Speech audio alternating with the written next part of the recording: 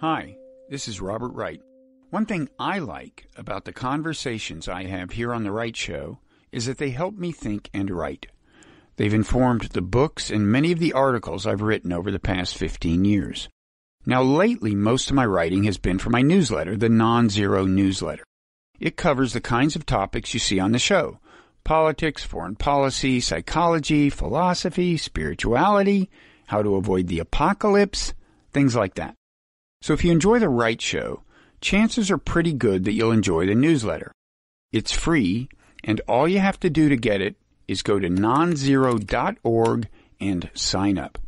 So I suggest that you hit pause, go sign up, and then hit play. Thanks. Hi, Kaiser. Hey, Bob. How are you? I'm doing okay. How are you? In Trump-adjusted terms, I'm doing just fine. Just fine. Yeah. What is that? Divided by 10 or something? Yeah, I think it's the factor continues to go up. Yeah. And but the term itself may be nearing its end. Let me introduce this. I'm Robert Wright. This is The Wright Show, available on both streaming video and via audio podcast. You are Kaiser Kuo, as I would pronounce your last name. You might say it more like Kuo, but I don't. I mean, I do on the show. It's a thing. It's my siblings all pronounce it Kuo. I'm the only holdout who. I see. Yeah. Yeah, I'm familiar with being on a different wavelength from my Trump supporting siblings, but I digress. The show you referred to is your podcast, Sinica, which you've been doing for 10 years now. That's right. And it is about China, various aspects of China, political, geopolitical, cultural, historical, social. And that is one of the things that qualifies you to talk about what we're going to talk about today, which is China, which of course has been very much in the news lately, as have Chinese-U.S. relations, which may be taking a turn for the South by common reckoning. We're gonna talk about a lot of aspects of that. I should say that your having done this podcast is far from the only thing that qualifies you to talk about the subject. Your heritage does, but also you've kind of been back and forth between the U.S. and China. And one thing in particular, and I'm going to have to start here, okay, because this is really something on your biography that really stands out.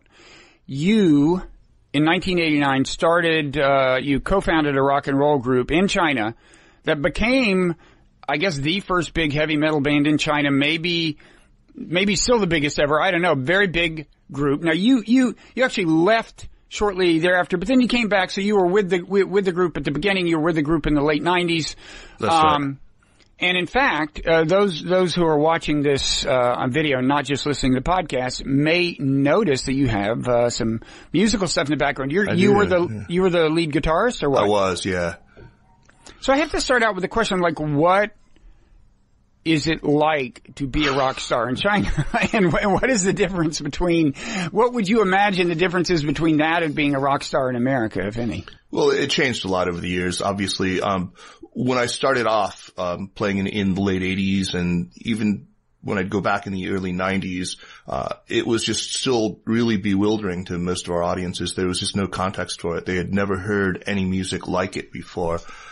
So there was that. I mean, there was just the audiences were so completely just dumbstruck by what they were seeing. I mean, it was just an assault.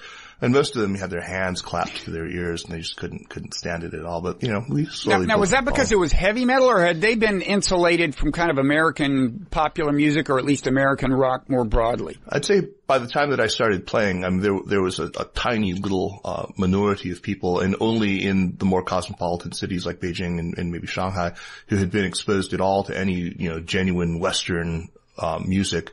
But there was no sense of what the different genres were. I mean, to them, Michael Jackson or Madonna were not, in a different genre of music, say, from the Carpenters or from Van Halen. It was all sort of this indistinct mass of Western popular music. And yeah, I mean, it changed extremely quickly. I mean, by the late 90s, there was, a real sort of rock fan base, and then today, there are massive, festivals. Well, not obviously in the last few months, but there are large rock festivals attended by tens and tens of thousands of people in many cities all over China. So, maybe we should step back and talk a little about the, kind of cultural interchange between the U.S. and China generally as a prelude to that part of your life, because I think speaking only for myself, I've kind of lost track. I mean, of course, there was, I'm old enough to vaguely remember Nixon's opening to China and ping pong diplomacy and, Kissinger engineered détente and so on. And I know that the first big kind of, I guess, economic reformer was Deng Xiaoping. Is that safe to say? That's correct, yeah. And that starts when? So the shift toward something more like a market economy starts when? Really in 1979. At the very end of 1978, there was a plenary session of the 11th Party Congress, the third plenary session of the 11th Party Congress, where Deng actually made his big move. So 79 is really when you start to see the big shift. And I made my first trip to China as a lad of 15 in 81 and went back again in 86. And I credit that, just the difference that I saw there in those 5 years, as the reason that I decided to sort of hitch my wagon to China. I just saw just the momentum and the trajectory of change in China as just being so profound just across those 5 years. You saw sort of the light in people's eyes change. There was like a software change that was happening. Yeah. And was American culture seeping in as part of that? Absolutely. Yeah. I think, it's never really stopped. If you look today, so many of the most popular television shows right now are, around hip hop, around, different forms of music and, comedy and all these things that you would recognize as undeniably American in origin. Mm-hmm. And by the way, I forgot to plug the rock and roll group that you co-founded. Tong Dynasty is the name, right? That's correct, Tong Dynasty. And people can presumably go to YouTube and and listen, or Spotify or whatever. Or actually, let me plug my other more recent and I actually would say better band, which was called Spring and Autumn, or Chunqiu, CHUNQIU, or also on Spotify. We only put out one record that was in 2005, 2006, but I think it's more representative of what I do. Now, is that was that in China that was in China? Yeah, that was in China. I was the only non-Chinese member of both of those bands, and Chinese by nationality. I'm ethnically Chinese. But. Okay. Now, a number of people are concerned about a deterioration of U.S. and Chinese relations. And then some people are not concerned. They're rejoicing and trying to facilitate it. I've listened to enough of your podcast that I know that for you the concern is in some ways personal, right? Oh, deeply, deeply personal. Look, I'm somebody who, for most of my life, I've counted myself as extremely lucky to be, I can safely say without any exaggeration or boast that I feel like I'm a legitimate cultural sort of inheritor to civilizational traditions, to civilizations, that I can kind of, reach out effortlessly and claim, Euro-American Western civilization as mine and Chinese civilization as mine. And that's always just been something I've been, not just proud of, but felt very privileged to have. And there were always tensions. There was always sort of, a tug one way or the other, but not like today. Now it really feels like, my very soul is being torn. It's pretty tough. It's a lot of people have written to me about the show and say they've detected sort of a note of despondency. And I have to confess, I do feel it sometimes. It's been pretty rough. And that begins when? Of course, one threshold was the pandemic, but that was not that was a long way from being the first sign of tension between the U.S. and China. So when do you date your kind of despondency to? Yeah, it's been basically the entire history of the show has been sort of a chronicle of this, because there really was a rift that began right after the financial crisis. So this has been going on for about 12 years now. I think most people who watch China would probably date it to then. So really for the entire history, the whole time I've been doing Sinica and a couple of years before, we've watched as not only has China taken an illiberal turn, but U.S.-China relations have started to be strained. Now, this didn't really come to any kind of a head until really the Trump administration. It was bad, but I think it was not irreparable the way that it seems to have become now. There was always a deep well of goodwill that could be drawn on in China. I mean, you look back to some of the pretty horrible things that have happened, the bombing of the U.S. embassy or the Chinese embassy by the U.S. in Belgrade. Now, by the way, was the American explanation that was an accident, was that accepted by Chinese people broadly and by the government? To date, I don't think I've met a single Chinese person who isn't himself or herself just sort of deeply steeped in, I mean, that is, who hasn't lived in America for a long time, who accepts that for a second. They do not believe it was an accident. They have always believed that it was deliberate. And that's actually, one of the proximate causes for the band having broken up in 99, or for my having Is departed. That right? Yeah. Well, how did that elaborate on that? Oh man. Okay. So, we had, I mean, there were other underlying issues. I mean, I think the most important one I should, be very upfront about is that, I came from privilege. For me, it was just sort of a lark, the whole rock band thing. I never thought that was going to, be what I was going to do for the rest of my life.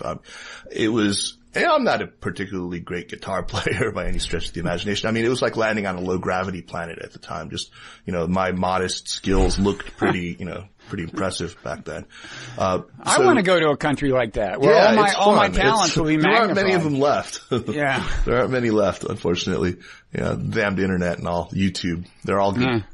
But, back then, I really felt like, I realize this now, just looking back, that I was the one who was, tugging us in the direction of let's just play, this really complex artsy stuff that, with 12-minute long epic songs, and who cares if we're never on the radio, we're doing this for us, right? Which was just, I feel kind of bad because the rest of the guys in the band were trying to really make a living at it. And so, So that was in the background, but I think, we had a kind of a Yoko Ono situation, as they say in the business. Who was married to Yoko? So you? Dating. No, it wasn't me. It was our lead singer. It was, very standard Spinal Tap-ish stuff where I was Nigel Tufnell and he was David St. Hubbins.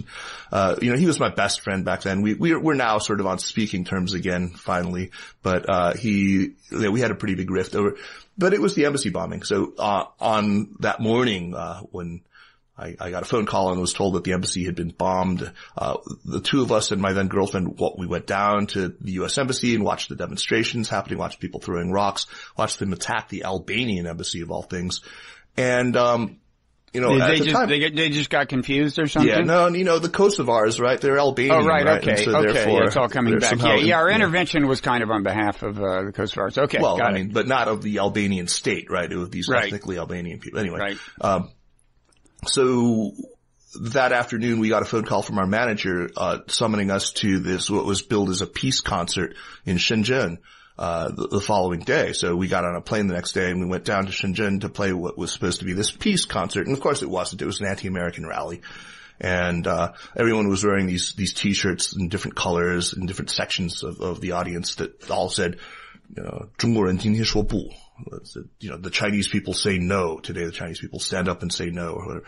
And, it was already bad, but, I did a live TV spot for Phoenix TV, which was one of the sponsors of the thing, and they swung a camera into my face, and it was a live feed. And they said, as an American here, what do you think of this situation?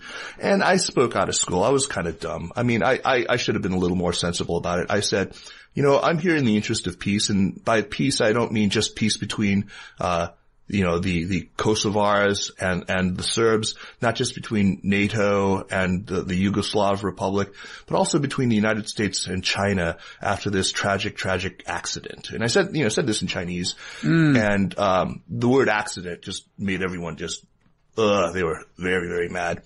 So they swung the camera away from me, and then my bandmates basically just were so pissed at me.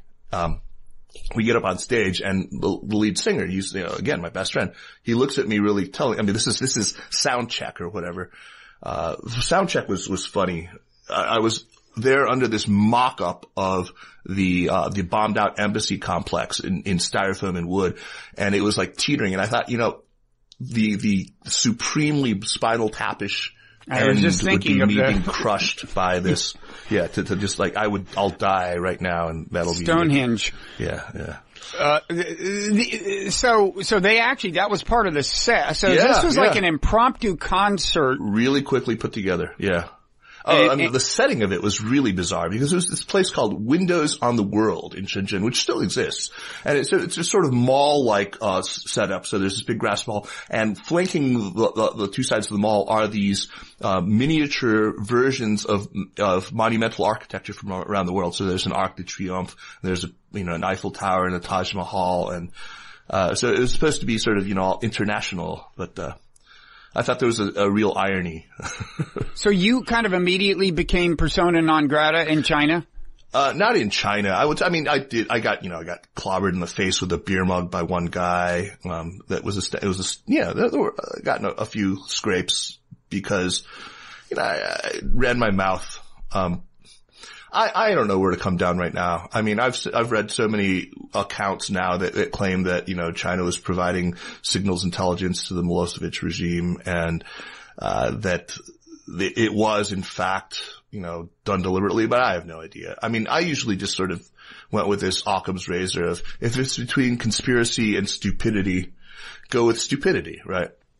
As a rule, although I've got to say some things. Yeah, right. It seems to be getting harder to always go with stupidity in the world. I don't know. Maybe it's just me. But, okay, so anyway, you felt your continued, status there as a rock star was not tenable, and you, Yeah. So fortunately, this is just a month ago, about a month or so later is when I formally left the band after we had this fight. And I went home and basically opened my computer up and thought, okay, what the hell am I going to do? Am I going to go back and finish my PhD at Arizona? Am I going to stay here, start another band? But then it occurred to me that there were all these, VCs circling around China, all putting money into internet companies, and that some of them needed, capable editorial people. Mm-hmm. And I figured, hey, I write, I could probably, I'm bilingual, and I can, I know my way around the sort of celeb scene. They'll probably hire me to do something. And I just, with that thought, I closed my computer and went to sleep. And the next morning, I get this phone call from Marcus Broccoli, who was, I know him slightly. You know Marcus, yeah. I'm sure I haven't seen him in a long time, but he was for a while the editor of the Wall Street Journal. When I met him, he was the China correspondent for the Wall Street Journal. Exactly. This was in the 90s. So he called me up, and he was, he's running some side hustles. He had invested in this internet company, and he thought, hey, are you available now? I mean, is there a way we could talk to you about an editorial position at this new internet company I've invested in? And, I guess the next week I was down in Shanghai interviewing with their COO, and got hired as, an internet guy, just the editor-in-chief nominally of this internet startup called China Now, which is a whole ton of fun. Let me interject that I was wrong to say he's editor of the Wall Street Journal. He's editor of the Washington Post. That's right. National editor. And then he actually had to resign because the Post got caught in some kind of side hustle. It's a long story, but there was a tension between one of their commercial money-raising enterprises and their journalistic integrity. Wasn't his fault, but I think he got caught in the crossfire. Marcus is just a mensch. He's an absolute mensch. I really liked him. Liked him. And then you eventually wound up working at Baidu at some point, right? Which is the China's kind of version of Google. Yeah, I mean, people say that. I think that's an exaggeration.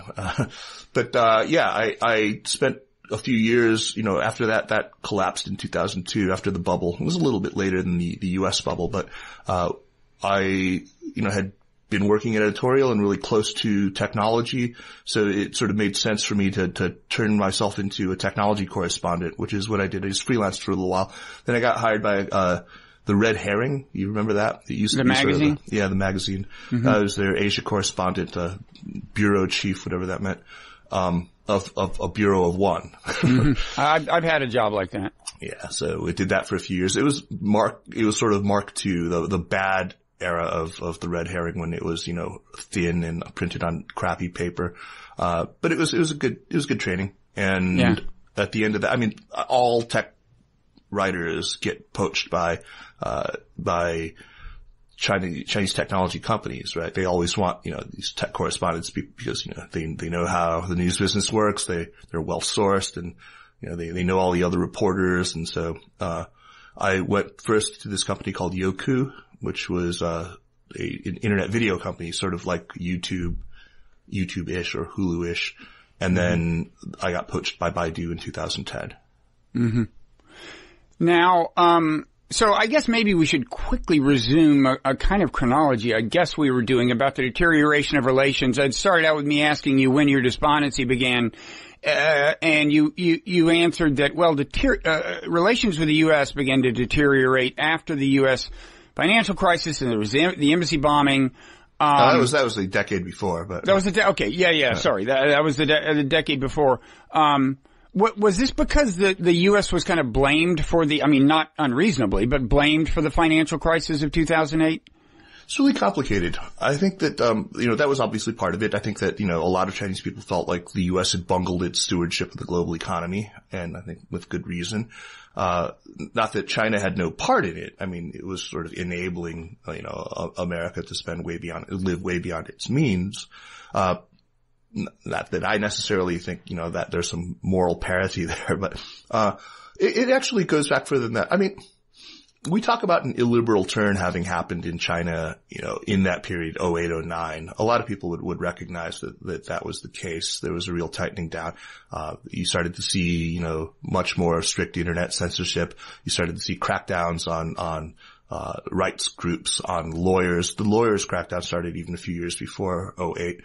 But, to say that it was an illiberal turn implies that the period before that was less illiberal, or, I would go so far as to say relatively liberal. We kind of jokingly for a few years were calling it the golden age of Hu Jintao. But yeah, it really was. And I look at the period from, it really, when did that start? We talked about the embassy bombing, by 99, things had already gotten pretty bad, even before the embassy bombing. Maybe not everyone remembers, but there was this Taiwan Straits crisis, right before the first democratic election in Taiwan. China started lobbing missiles into the strait, and, there was a lot of saber rattling.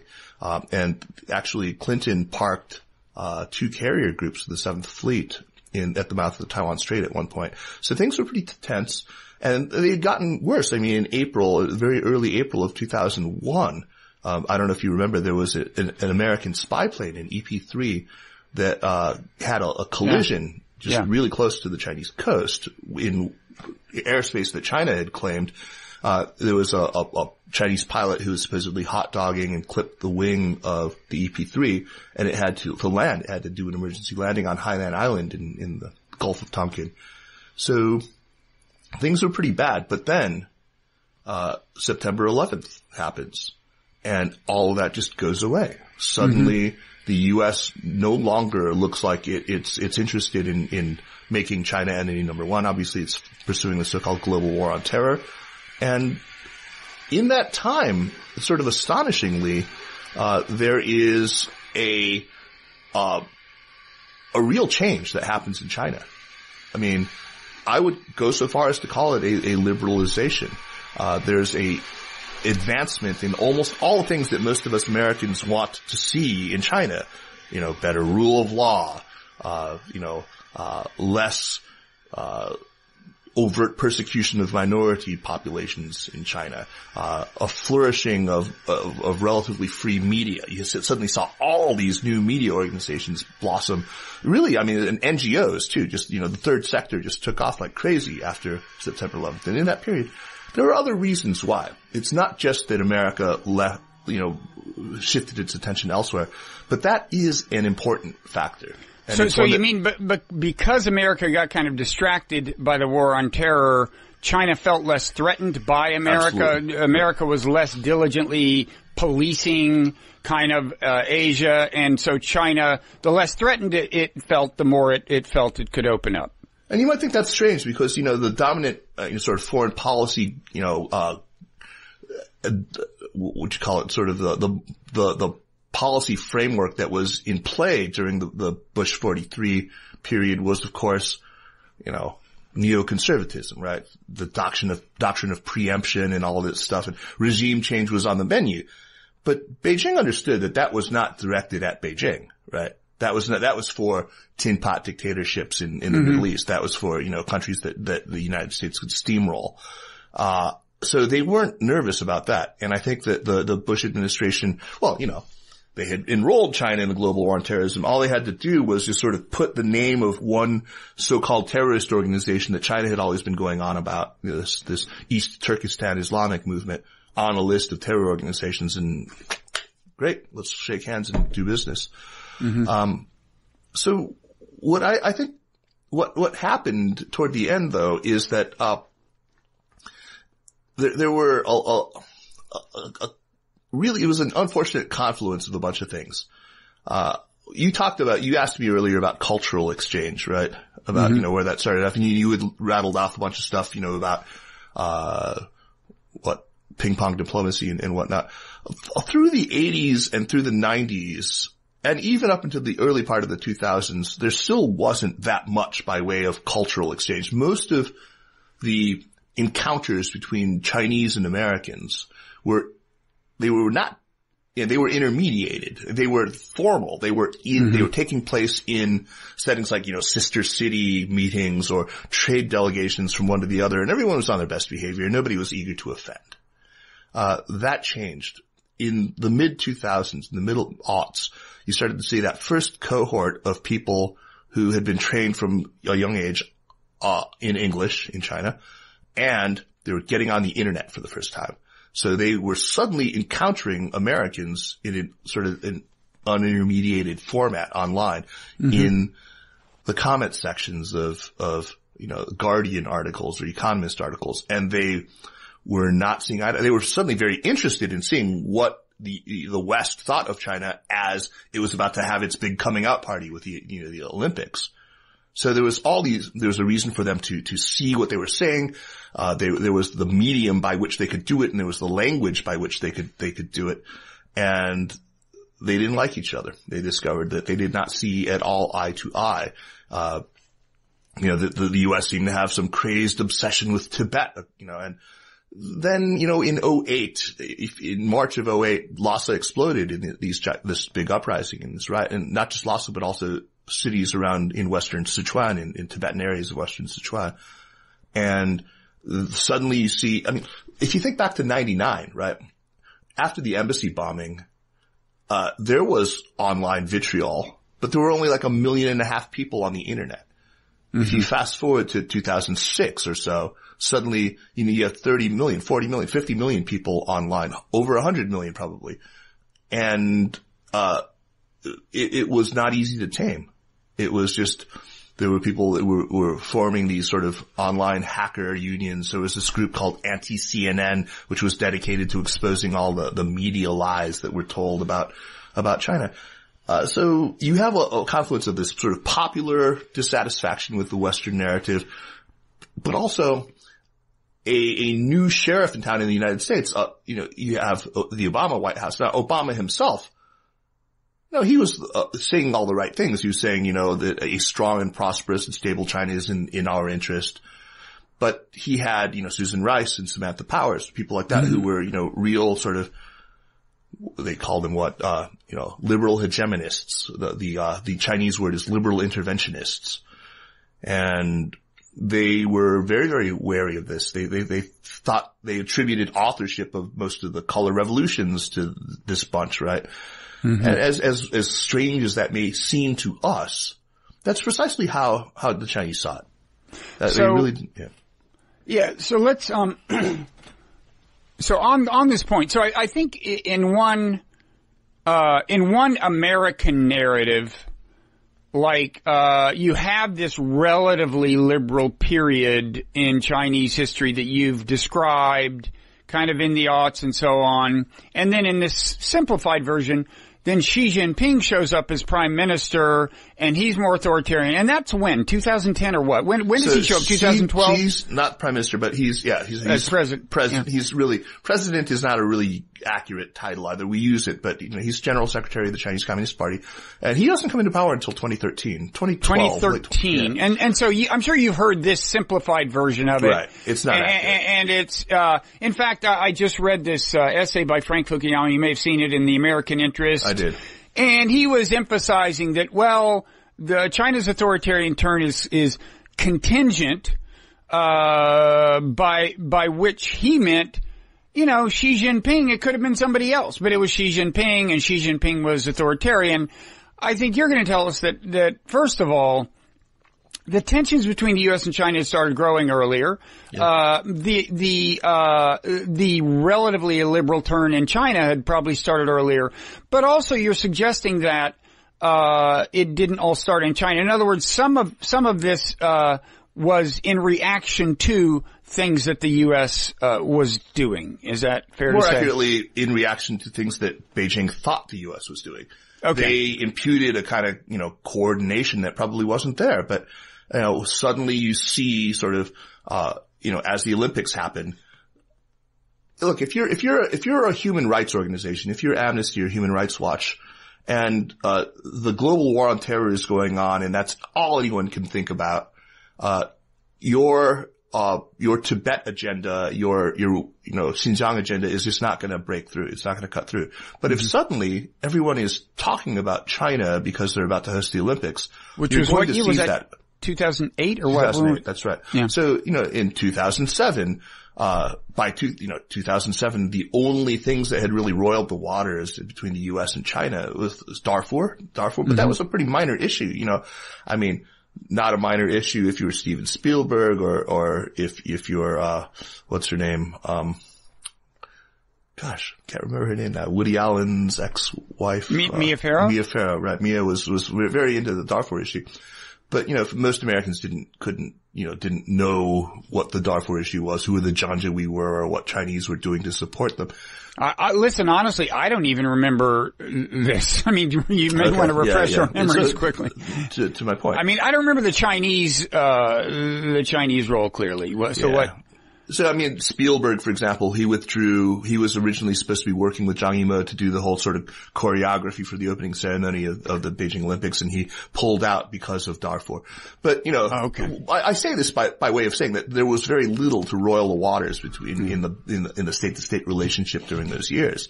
There was, poisoned pet food. Chuck Schumer and Lindsey Graham were always up in arms about, about currency manipulation and things like that. But these were not issues on the same level as what we're looking at today, right?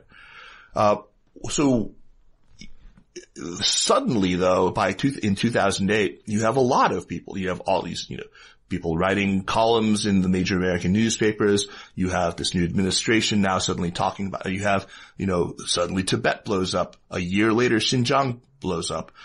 There's an awful lot that for them looks like, the United States suddenly has Beijing in its sights again, and all the various American institutions, whether it's the perennial boogeyman of the National Endowment for Democracy, or whether it's the State Department itself.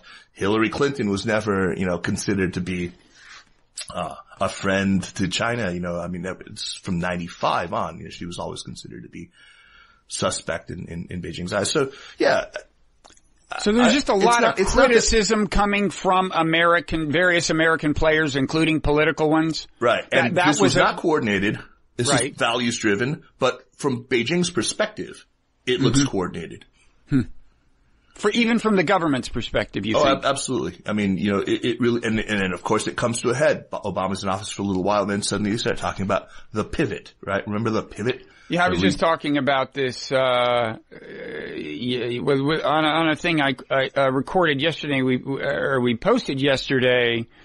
You don't know Toby Chow, do you? I know who he is, Toby Chow. Yeah. We were just saying, there's something about the American There's something about the constraints on an American president, and it kind of imposed by the national security establishment, such that it's hard to just say we're going to de-emphasize the Middle East and withdraw some troops from there and just pull back. You kind of have to say we're going to move them somewhere else. We're going to, we're going to shift our emphasis. You can't say we're going to pivot to America. You have to say we're going to pivot to Asia. Anyway, this was a big theme for Obama. We're going to pivot to Asia. And it's one of, a lot of the things you've mentioned are things that probably won't ring a bell even with a lot of Americans who pay a fair amount of attention. That's right. And pivot to Asia is probably another one of those phrases, although I remember it. But, we tend to forget how much resonance these things can have in certain other countries. And I'm sure pivot to Asia got a lot of attention in China. Well, yeah. I mean, just like I said, I've never met a Chinese person who saw the embassy bombing as anything but,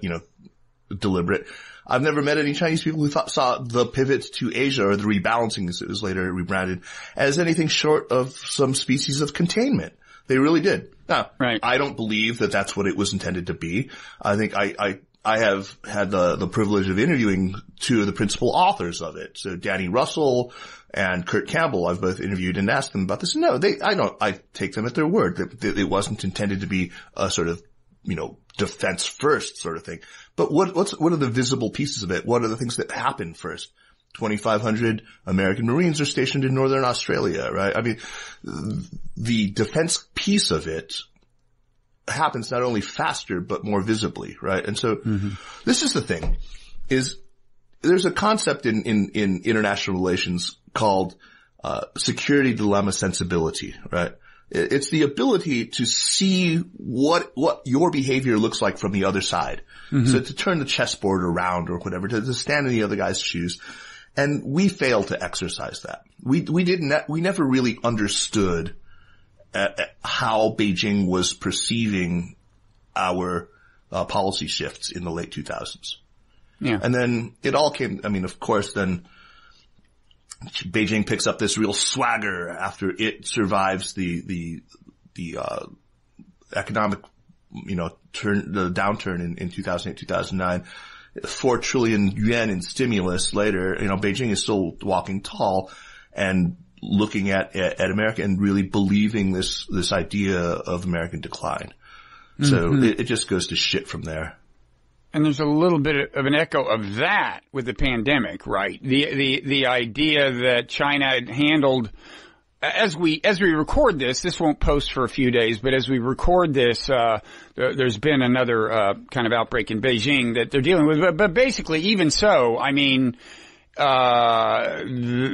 with much less advanced warning than we had, they handled it, more kind of decisively. And some people are saying, well, they're interpreting China's behavior differently, in different ways. But one is, they've got their, a little bit of swagger coming out of this. But I want to back up and just, there's a more general term for the term you use, which is cognitive empathy. And I've actually heard you use that. Yeah. I've heard you use that on your podcast. I want to congratulate you. I'm trying to get everyone to use the term. Thank you. And it's because it is really, and it's distinguished from emotional empathy. It's related. It may give you emotional empathy, and emotional empathy may give you cognitive empathy, but it's not about feeling their pain. It's just about understanding how they view the world. That's right. It requires some effort, right? You actually have to learn something about their history. You need to learn something about their values, their belief systems, the religious systems, the institutions, everything that sort of feeds into the worldview. Right. Absolutely. Yeah. And I just think if everyone were way better at this, the world would be a much better place. It just seems to me that a lot of international conflict is started by a lack of cognitive empathy.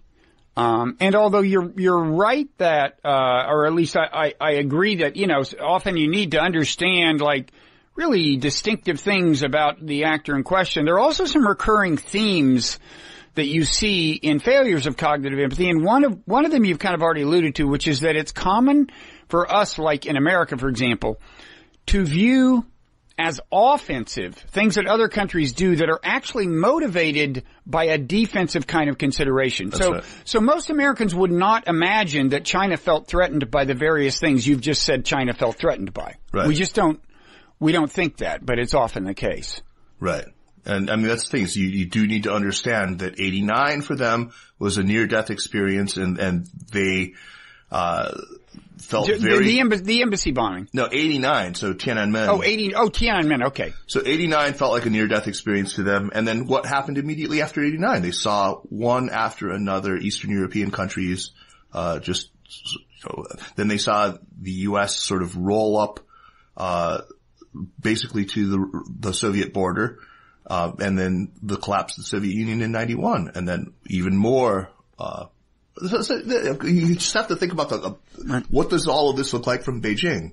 And it's not that hard. I just don't think that, like, to your point, it's not that hard. You know, it's funny. Most people don't even understand what it looked like from the Soviet Union. I mean, a lot of Americans don't even understand that expanding NATO's borders, for example, was, and I don't know when exactly that happened. I guess that's after 91. That was viewed as threatening in Russia, and but now I guess I'm hearing from you that kind of thing was viewed as threatening in China. Is that absolutely? Yeah, and so too was the Arab Spring, right? I mean, let's take one example that we're all familiar with is internet censorship, right? What do you think is going to happen if you're in Beijing sitting there and suddenly, you've had in 2008, you have this massive uprising in Tibet, and then suddenly, it's all of us. And in 2009, you have this thing with the Uyghurs. And then later that summer, you have what the American media decides to call the YouTube revolution, the Green Revolution in Iran after Ahmadinejad's re-election. And that's really the first of the Arab Spring uprisings, right? I mean, we can almost call it that. And then Tunisia, we didn't have a handy name for Tunisia, but we sure did for Tahrir Square. We called that the Facebook revolution, right? There were a whole bunch of Twitter revolutions. So what's China doing? China is going, okay, Facebook got that, Twitter blocked, right? I mean, people were whispering about, a Jasmine revolution in China. And of course China's leadership is going to be very nervous about that. It's just that sort of thing. Right? So at this point, I would just want to discourage a particular kind of reaction to the discussion we're having, which is like, oh, so you're saying China's not to blame for X, Y, Z and it's America's fault? I would just encourage people throughout life, as they go through life, to just when they're assessing what makes things go wrong, try to do the analysis without even thinking about who you're going to blame in the end, and just try to isolate the factors the things that might have been done differently, that might have made a difference, without just save the question of blame for later, or don't address it at all. But to my mind, it gets in the way of clear analysis. And I just want to say, I'm not passing judgment one way or the other. I do think very few Americans have entertained the possibility that various of these things that America did, may have made things, where it's not just the sense of increasing antagonism toward America, but maybe making life worse for some Chinese who then had to deal with a less liberal society. That's right. As a result. Absolutely. So I am not one of these people, first of all, who says, look, China is going to be China. Anything that we do is not going to make any difference. American policy will have no impact whatsoever on where China goes. And that's become this deeply pessimistic response to this perceived failure of engagement, right? I think that's nonsense. I think that, like, we shouldn't pretend that there isn't something that America does want China. I mean, we do. I think most of us do deep down want China to become a more tolerant, more open, more participatory society and polity, right? I mean, I don't think we should be embarrassed to say that. How we get there, is a different matter. How we get there often might be by doing less. And that's actually the argument that I would make, that we can actually do more by doing less. The less China feels threatened, the less it feels like it has this vision, this American sort of, exceptionalist, morality sort of rammed down its throat, the more likely it is to actually move in that direction of its own. Mm-hmm. So, Robert, Bob, you're a guy who likes philosophy, right? Sometimes. Yeah. I feel like at the very heart of what's happening between China and the United States are a couple of deep philosophical questions. And maybe you can help me puzzle through this, because one of them is your basic division between moral absolutism and ethical or cultural relativism, right? Mm-hmm. Was a time when the people on our side of politics, on the American left, were champions of relativism of some sort. Not the sort of slippery slope, slide right down into nihilism kind of relativism, but we believed that, like, the range of possible change, for a country was conditioned to a large extent by its culture, by its history, by its economic conditions, by that you weren't going to see the same exact morality, in different settings. But that's changed. Right now, most Americans, I would say, are absolutists of some sort or another. Either they're, theologically grounded absolutists, or they're, humanist grounded absolutists. And there's nothing wrong necessarily with that. The other sort of philosophical conundrum is between people who are, it's about historiography, if that's a part of philosophy, I don't know. But there are people who interpret history as deeply teleological, and it's really baked into our language, of the moral arc of history is long but bends toward justice sort, or the you're on the wrong side of history sort. Mm-hmm. And then there are people who would say, no, history is entirely contingent, right? That there's an awful lot of just circumstance and happenstance and blind luck, that circumscribes what can happen historically. And, who assign to history a pretty high gravitational pull. It's hard to achieve, escape velocity from history.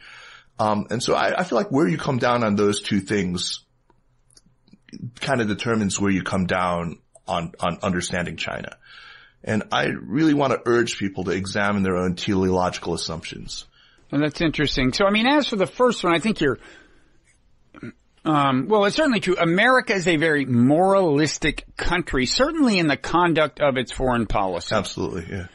And it's a very moralistic country just domestically right now. It seems like all the big political tribes are really inordinately sure of themselves. I think that's true. It's a pretty long-standing feature. I'm trying to think about the connection to teleology. Technically you could distinguish between directionality and teleology. In other words, you could think that history tends to head in a certain place without positing purpose, strictly speaking. But let's leave that aside. I've championed like a version of that in a book I wrote called, Nonzero, which is very different from Fukuyama's version, because mine was very materialistic in the way in what it saw as the driving forces. It was very much about kind of technology and stuff, and Frank's book was more kind of Hegelian, and so on. I'm curious what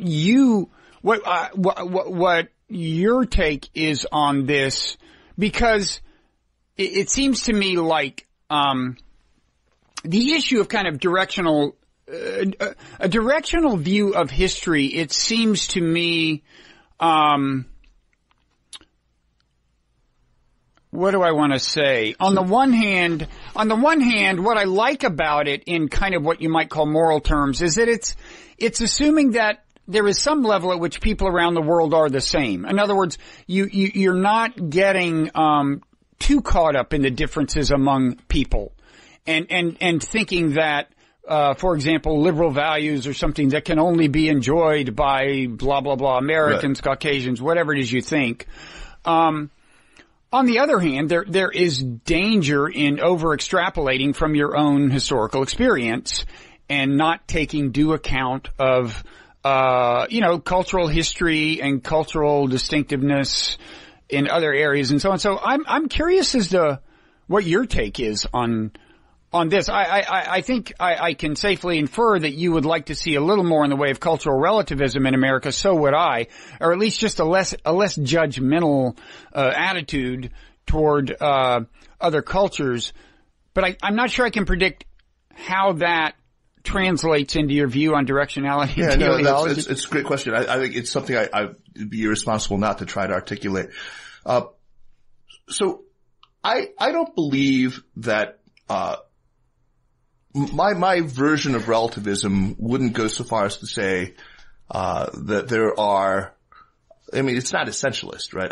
wouldn't say that, for example, there's these Asian values that would, forever preclude, people who come from this Confucian tradition to ever embrace democracy. I think that's patently false. That's nonsense. But can we say that, there are elements, the historical elements or cultural elements or, political cultural pieces or historical experiences that limit the speed at which they can make that transformation? I think we can. I think that we can say that that it throws up impediments. The other question is, should they make those transformations? And that's where, the sort of, teleology comes in. And again, I'm not willing to say no. I'm not, that's what I was sort of starting off saying, that I don't believe that there is no reason I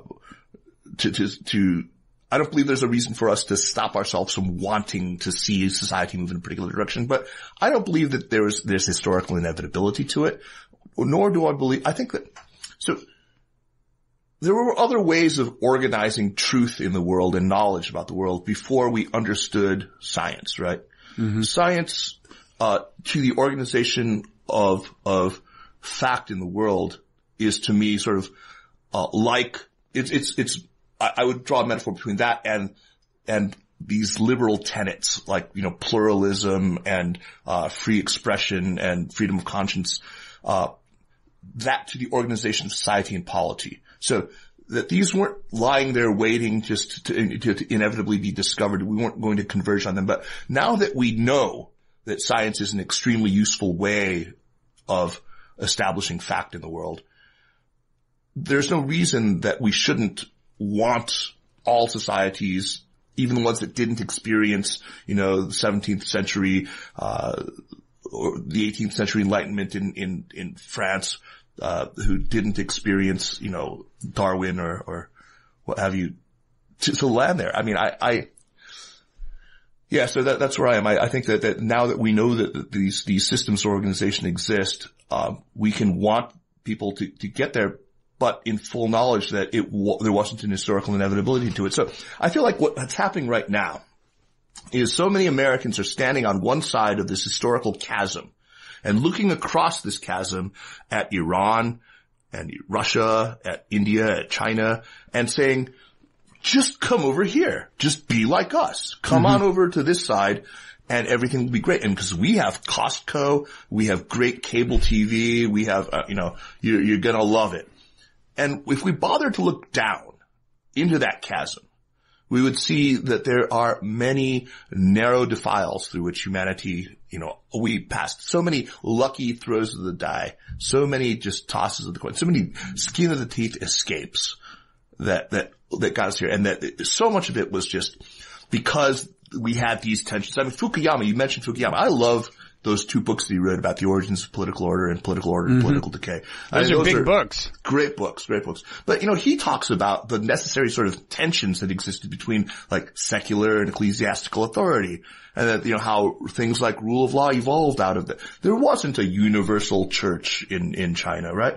He talks about a lot of this stuff, and he seems to have a deep appreciation for contingency, which is ironic because he's the guy who's always, being pinned for, the teleological view of history. But I think he was really onto something there. And that's what I think people should take away. Yeah. I mean, I guess I also wish Americans would appreciate, not just that maybe they were lucky to get to where they got, but it's It's not entirely clear that you'd rather be where they are than where any number of other societies are. I mean, Costco's great. I mean, especially at this point in American history. I mean, increasingly, I think Americans are kind of realizing it's like, who are we to preach? We need to get our own country together. This is like, things are not good. But, I'm just reiterating the idea of cultural relativism, that different, there are things that you can point to about America that are quite suboptimal, that are not shared by other, whether it's incarceration rate, all kinds of things. But, I digress, I guess. So let's see, where does this, leave us?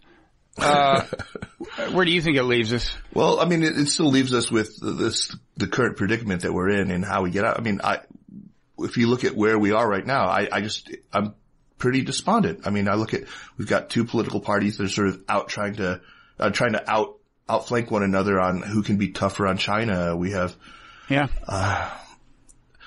I don't see any evidence that we're thinking through these things. I don't see any evidence that we're ready to challenge, that sort of stranglehold that American exceptionalism has had on us for so very long. I think we're not willing to recognize how our response to China's rise has been so fundamentally emotional. There are pieces of it. It's like, I get it. I mean, I have a lot of sympathy for that. Yes, you were always top dog. We were always top dog. We've never faced a near peer competitor on multidimensional axes like this before. And they're not white, right? I mean, Kyron Skinner, a couple of people have taken me to task for my immediate reaction to, remember what Kyron Skinner said? Do you remember who she was? No. So she was, you probably remember this. So Anne-Marie Brady, I'm sorry, Anne-Marie Slaughter? Anne-Marie Slaughter was interviewing the former, now she's left her position. Right. No, I heard this on your podcast actually, but yeah, tell us. Yeah. So she was, director of policy planning at the State Department. Mm-hmm. And she's a woman of color. She's an African-American woman, sort of a protege of Condoleezza Rice. And she was, talking about, how how the U.S. had never faced a non-Caucasian competitor before.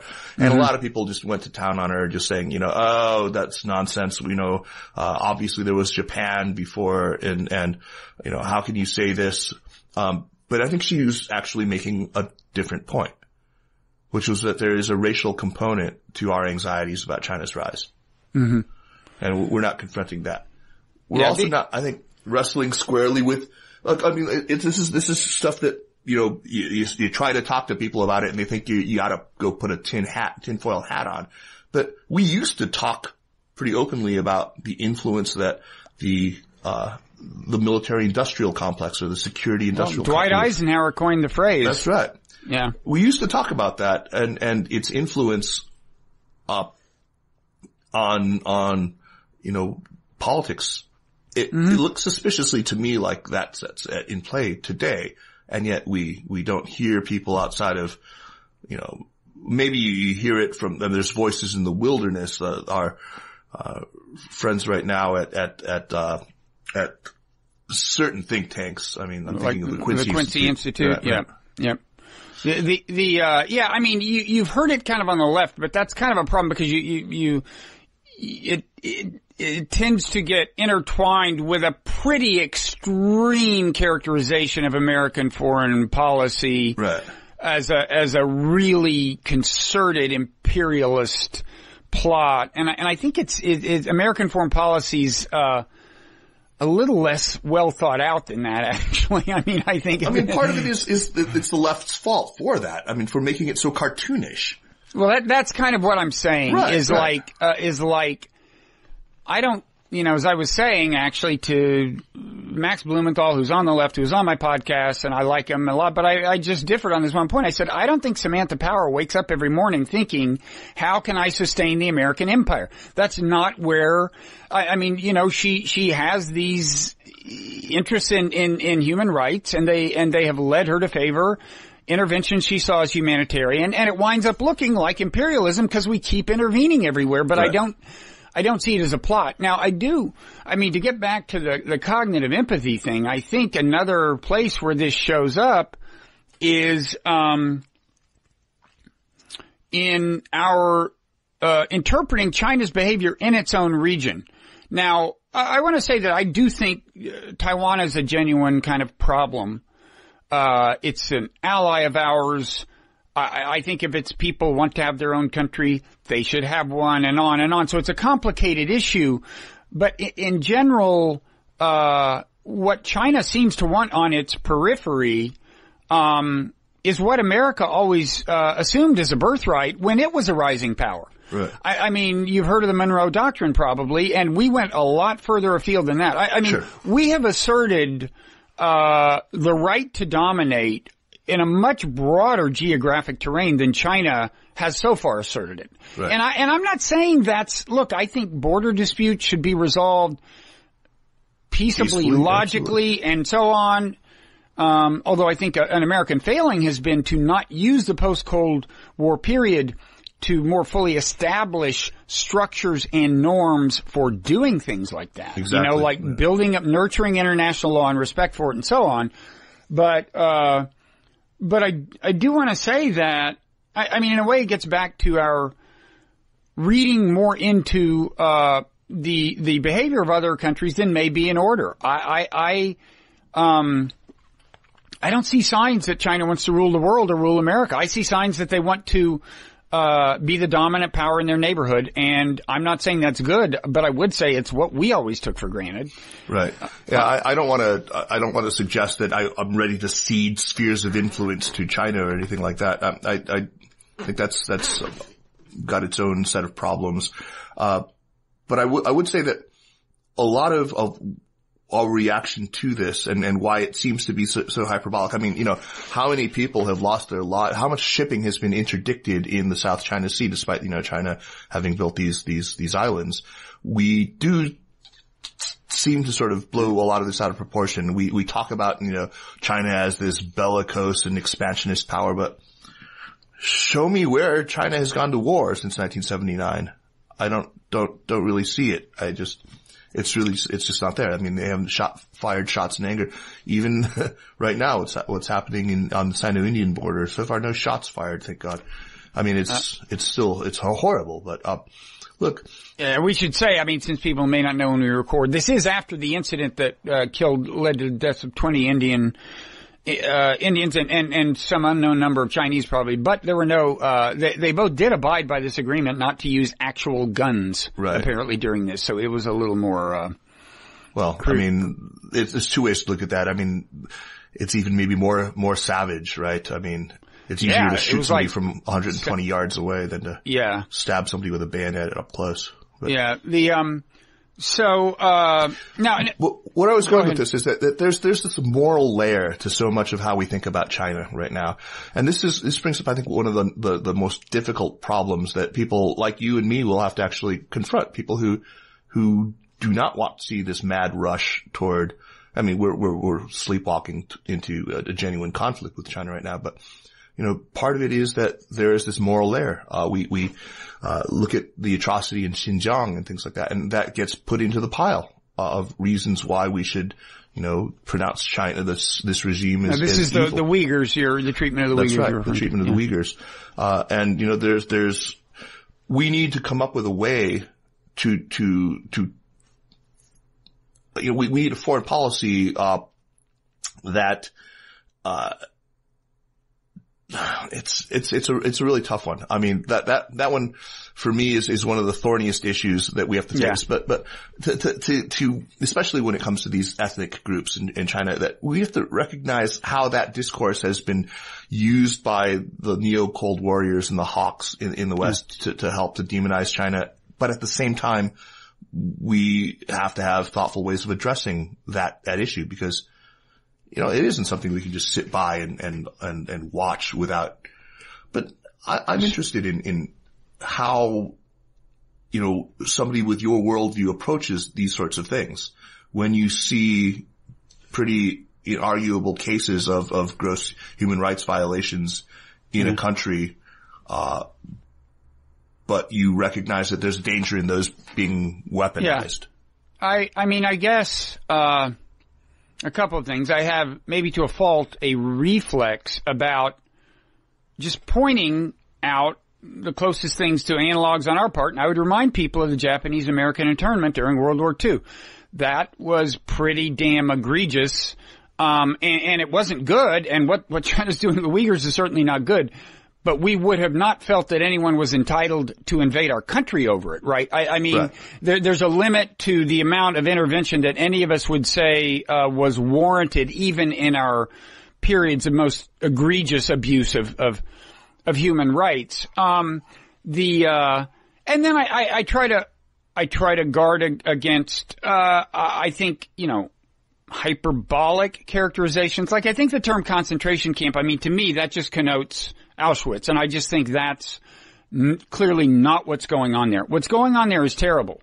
I don't think we have a super clear idea of exactly what it is, exactly what the magnitude of it is, kind of, quantitatively, but it's clearly, people on the basis of their ethnicity and maybe some added cues that the government is using as criteria are basically, as I understand, being forcibly confined, and they're trying to just almost strip the cultural software out of their brains in a certain sense, Yeah, that seems to be what's happening. This is exactly the problem that I have. I've been in a lot of conversations about this. Right now, though, if we look at the example that you raised of internment camps in the United States, we come around to a position where we recognize that, where most of us recognize that as an evil, right? That was a terrible mistake, that it was deeply unethical, and we will not do that again, or we hope that we will not do that again. How did we get to that point? Right. And how does China get to that point? So I've been in conversations with a lot of people about this very topic. One thing that's not working is right now, I think what we do tends to galvanize your average Han Chinese person who might have a shared experience of repression, who might otherwise be empathetic, who might be able to recognize that what's happening to his fellow countrymen in Xinjiang is a wrong. But because it's been weaponized, because it now looks like it's part and parcel of a campaign to demonize China, to eventually, to delegitimize the Communist Party and eventually affect regime change, there's a natural resistance to it.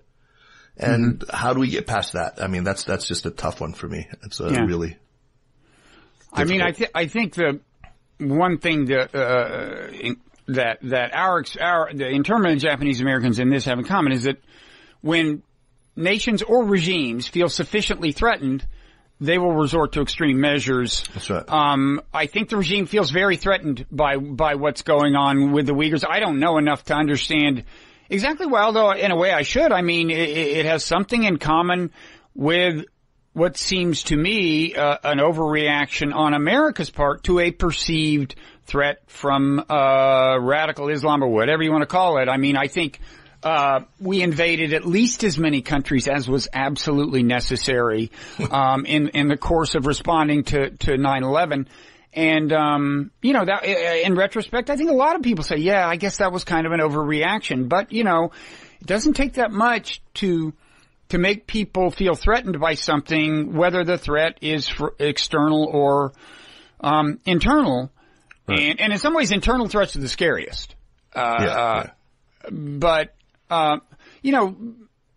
there's a kind of a segue there, because we didn't finish off this question of, I think we left the story dangling around 2010 or something. What I wanted to ask you was, you had talked about how America actually, unbeknownst to it, had done some things that made China feel threatened, and not just the American government. Sometimes prominent Americans criticizing China, sometimes the government.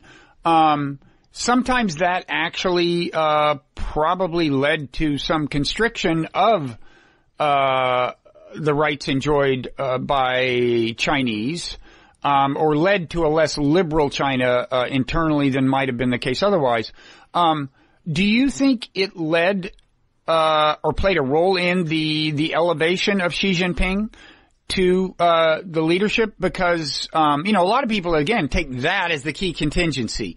Like this guy with an authoritarian streak happened to wind up running the country. But did America help create an environment in which he had the inside track? Yeah, I think that to some extent, yeah. I think, like I said, there were other reasons why there was a kind of looseness in the way that China was governed in the period between 2003 and 2012. Part of it was, as I said, that China didn't feel the real external threat. But the other part of it was that both by design and just by default, China was, during the time of Hu Jintao and Wen Jiabao, was consensus driven. There was a sort of, he was maybe Prime Minister to Paris at best. And there's a reason why we don't talk about that time as the Hu Jintao. We always add in his premier, Wen Jiabao as well. And it was a time when the people on the Politburo Standing Committee were all sort of titans in their own right. They all had, really sort of deeply entrenched, interest bases, like Zhou Yongkang, for example, he owned the whole sort of petroleum sector. He was sort of a satrap of that. So there was a lot of corruption. There was, a lot of inefficiency. People talk about it as 10 wasted years. A lot did not get done during that time. And so that was a lot of the impetus for wanting somebody with, a much stronger, leadership style to come in. I mean, ironically, this was what a lot of Americans were insisting was necessary for China. A stronger hand on the tiller. I think what we've seen though is that I think people don't remember. I mean, okay, so Jane Perlez, who is a journalist I really respect, she's on a sabbatical right now. New York Times. Yeah, from the New York Times. She was a Pulitzer Prize winning correspondent and has been on my show a few times. She came and gave a talk about a project she's working on to understand the rise of Xi Jinping, to understand Xi Jinping himself. And, it's something that I think a lot of us should be paying attention to. And she told a story about how in the year or so prior to his actual assumption of the office, she talked to a lot of really well-known China watchers, experts, who have known Xi in his different incarnations, knew his father, knew all that. And uniformly, they all believed that he was going to be, some sort of, if not just a market liberalizer, actually somebody who was going to pursue political liberalization to some extent. Nobody went so far as to call him the next Gorbachev or anything like that. But, she just sort of set this up by way of saying, how wrong they were, how completely wrong they were. And then she just went on. And when Q&A time came around, I raised my hand and she said, Kaiser, I said, listen, is it more likely that all these people got him completely wrong, or is it more likely that the circumstances under which he entered office were so unforeseen and so unpredictable? I mean, he came into office under near coup conditions. We just cannot forget what was happening. The year 2012, this was not a smooth leadership transition. This was one that was heavily contested by people, like I said, who had these deep entrenched interests, where he really felt deeply personally insecure. We have that mysterious period in September of 2012 where he disappeared for a couple of weeks. And there's all sorts of rumors as to what had happened. But what we do know is there was a genuine live challenge to his assumption of the leadership, and that it came from Bo Xilai and Zhou Yongkang and a clique within the highest echelons of the Chinese leadership. So if he's paranoid and if he's, quite illiberal, I think that has to be included as part of the explanation. And her omitting that was just, I thought, really strange. Yeah.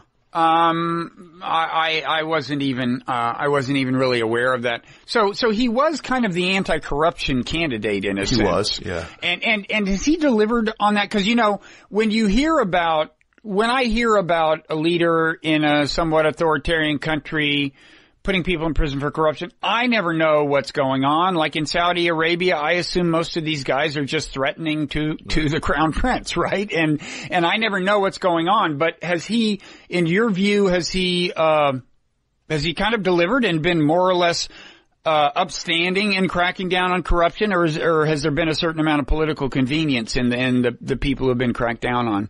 Yes, to both. I mean, yes to both. Right. That's the simple answer, and I think it's one that most people who've studied the situation would agree that yes, this was a political purge of a lot of people who were his enemies, and yes, a lot of people who were purged were not his enemies at all. They were just genuinely corrupt officials. I mean, look, he's taken down, I think the last time I looked at the number, it was close to 200,000 officials, large and small. Nobody has 200,000 enemies. I'm sorry. It just speak for yourself. I mean, it's, by the way, one of these, guys is, Miles Kuo. Is that the name? Steve Bannon's patron? Yeah, sure. So that's an interesting case, which I guess brings us, rapidly to the present. Steve Bannon, of course, is just on a jihad to start, if not a Cold War, maybe a hot war with China. Yeah. I don't know how much you've been listening to him. I've become kind of morbidly fascinated by his podcast. Yeah. It's so bizarre. I haven't been listening to the podcast, but he's an obsessive. Yeah, no, he's an obsessive. He's reignited. He's restarted the Committee for the Present Danger. It's now focused on China. It's filled with people like Frank Gaffney. Yeah. And who, for those of you who don't know, he's reliable, right? yeah. He's not my designated driver choice, Frank Gaffney. Miles Kuo, was extradited. He faces extradition, or right. the Chinese. He was indicted in China. He's now in the U.S. apparently funding Steve Bannon. Yes, he is. Absolutely. Who is openly in favor of regime change in China. That's right. Is bankrolled by a guy who would benefit from regime change in China because the current regime has indicted him. Do you know anything about that? Who is an absolute lunatic? I mean, Kuo and Gui, Miles Kwok, is absolutely crazy. I interviewed Mike Forsyth and Alex Stevens, who are two New York Times reporters who were doing a lot of work on this guy. I encourage you to go back and listen to him. They had actually, the day of the recording, had just come from his penthouse over the Sherry Netherlands Hotel, overlooking the park. And when they did the interview, and they had some really wild stories about this guy, how he was actually trying to enlist them in his scheme. He openly was talking about, what he could do to get them to, work with him. I have lots of stuff that I can't talk about but somebody in that organization just decided that they wanted to, that person has since left, but dished a ton of dirt. Now this is which organization? The both of them. So it's, look, I mean, the Bannon Kuo nexus. Bannon Kuo and Kyle Bass and all these other, these crazy people, on the lunatic fringe anti-Chinese right. Kuo and Gui himself, I mean, I don't know if you've watched his videos, but, no. he's kind of a cult leader practically. He does these daily weird rants, they're a mix of Alex Jones and Jim Jones. I mean, it's just nuts. It's just nuts. I think he and Bannon have now formally established. Oh yeah. Some kind of like nation state. I think it's like the real China or something. I mean, I think they've actually filed papers or something. It's like maybe I don't know even where it exists physically. Maybe I'm misspeaking. I don't know. It just seems to get weirder and weirder. Yeah, that guy's he's a freak show. I mean, Bannon is just himself, yeah. I mean, I just wish he would be deplatformed. I can't understand. Well, it's strange. I mean, that he says flat out crazy stuff. I mean, what's strange is the number of people who dignify the platform. Right. Like Mark Cuban appears on the same podcast where Steve Bannon says I don't think he quite called for the execution of Bill Gates, but I mean, it was heading in that territory. It was saying things about how traitorous, I don't know if he used that word, but that's the idea about Bill. He was saying the kinds of things that could lead a crazy listener to threaten Bill Gates' life. And then Mark Cuban, like fellow billionaire, is kind of dignifying the platform. And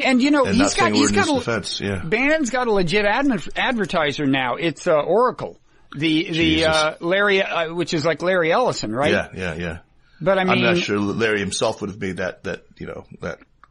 Well, who knows? Anyway, so we've gone on. They're eating their own now. They're starting to eat their own. I don't know if you saw today. So Kyle Bass, big investor, he just tweeted earlier today, accusing Mike Pillsbury of being a Chinese spy. Now remind us who Mike Pillsbury is. Mike Pillsbury is the guy that the Trump administration regards as they're one of their top China experts. He's the author, he's a former CIA guy. He's the author of a book called The 100-Year Marathon, which posits that, China has this like long held master plan for world domination and goes on to spell. This guy, now he's openly accusing him of being a spy for the Chinese Communist Party, because on Fox today, he made comments to the effect that the Chinese allegations of U.S. interference and the national endowment of democracy in Hong Kong are not entirely without merit. So basically just admitting what anyone can find out. You can go on the NED site and search for what they funded in Hong Kong. Sure, of course, it's a tiny amount of money. It's, $1.4 million or something like that. But, for him saying this, a pretty banal truth, he's now being accused by one of his own of being a spy. I like seeing this. They'll all eat each other. I mean, I'm sure Bannon and Kuo will turn on one another one of these days too. I would buy tickets. Me too. So I guess we should we've gone on a while. Try to what should we say? I mean, can you give us any signs of hope? I mean, Bannon's a fringe character, but unfortunately there are core political dynamics at work now just having to do with the Biden versus Trump contest that seem to be driving this in a bad direction. Yeah, let me give you some signs of hope. I mean, I said earlier that I was worried about, and I think you've talked about too, how the Biden campaign and some of the PACs that have been supporting it have made a couple of commercials that, really kind of went after China. I'm just gonna the optimist in me says that this is just political expediency. I think it's wrong-headed political expediency. It won't yield the results that they are hoping for. But I know a lot of the people now who are going to be, in major positions when Biden wins in November, inshallah. Yeah, I'm superstitious, so I would say I know, so let's not, right. I don't want to jinx that. But, these are people who are Jake Sullivan, Ryan Haas, who's now at Brookings, but was, the Obama administration national security, Jeff Prescott, who was on Middle East stuff, but is a China guy. They're all in the orbit, and they're all really smart, really sensible, honorable people. And these are not people, these are people who have a sense of the stakes and have skin in the game, and for whom China is not just some distant abstraction, but it's, real human beings. They've all worked or worked close to China in their past. And so I think I trust to that. There are other people who may be close to the, Biden land who I am not so fond of, but, they seem to be outnumbered by the good guys. Yeah. No, things, I would expect things to get somewhat better, if Biden wins. You never know. There's a lot of dynamics at play. But this has been illuminating for me. I hope for a lot of people. I want to give you one last chance to, say anything if there are any major misconceptions you think may be common in America, or just something you wish people would understand about China. Yeah. I guess there's one. Okay. I want to go after this idea that engagement was a failure. Mm-hmm. I mean, this has become almost accepted as conventional wisdom. I think that it is a straw man version of what pro-engagement people argued in the first place. Nobody believed that engaging with China was going to yield a liberal multi-party democracy in China overnight. Nobody thought so. But we all did believe that it would move China in the direction of being more, again, a litany of the good things we want, the tolerant and open and participatory and deliberative. And it did that. That's what I want to say, is that anyone who knew the China of the 80s, of the early years after Tiananmen, who, like me, I lived it, and who saw what it had become, how much more individual freedom people had, how much more room for expression people had, how much more mobility there was, how much more dignity people had.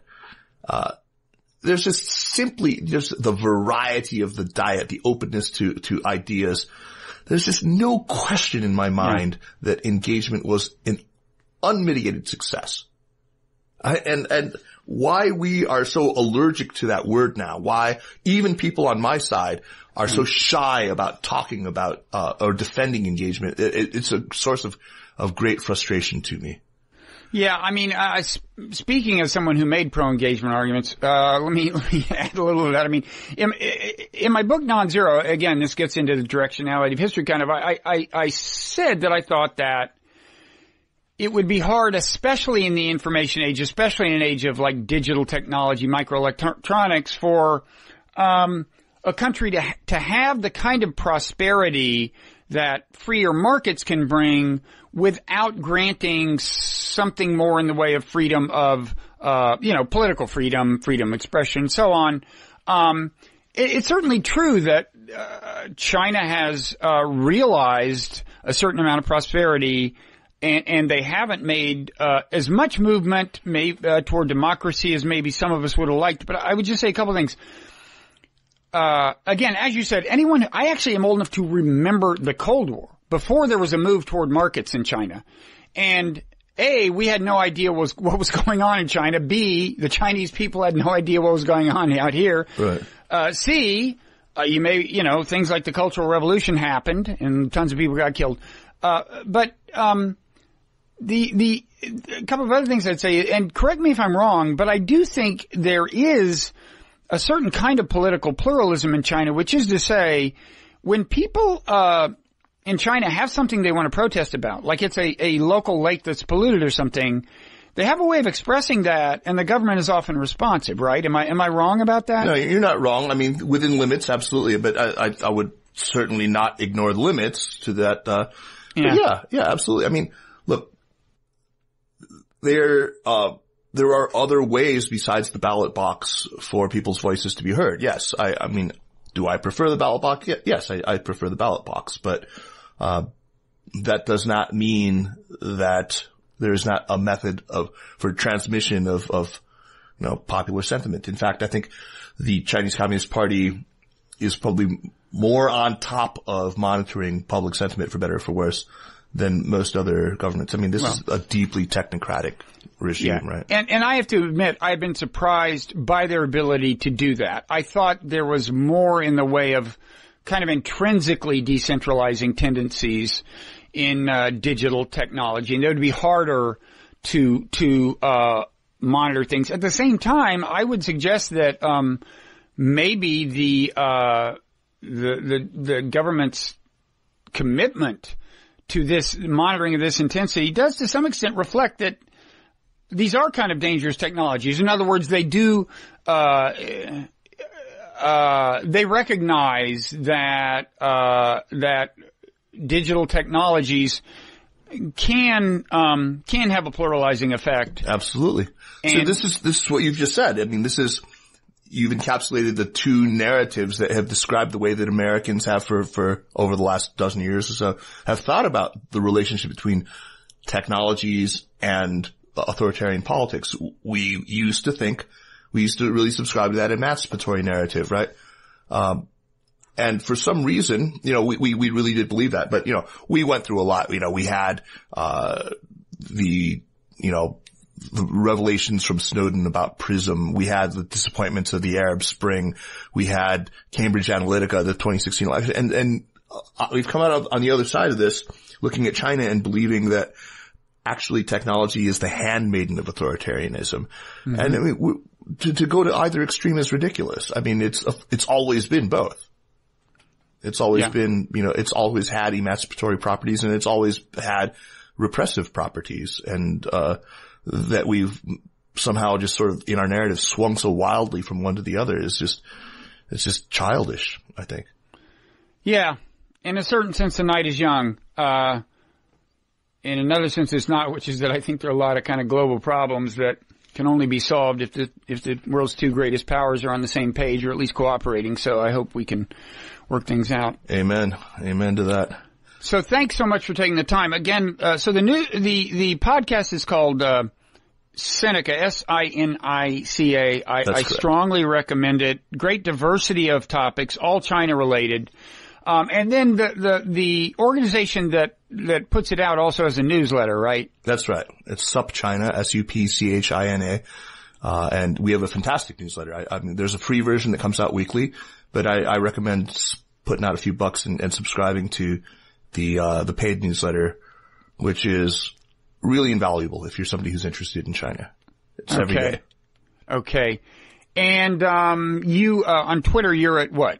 It's just my full name at KAISERKUO. Okay. And I am at Robert Writer, WRIGHTER on Twitter. Well, again, thanks. I hope, there are so many interesting things that, we wound up talking about. We didn't spend much time on the most obvious thing to talk about, which is like the pandemic and the effects of that and so on. So, I hope. Well, you know what? We'll turn the tables. I'll have you on my show and we'll talk about that. Hey, I'm game. I mean, and even if you don't, I'll probably ask you to come back and talk about that. I'd love to do your podcast. It's a great podcast. Great.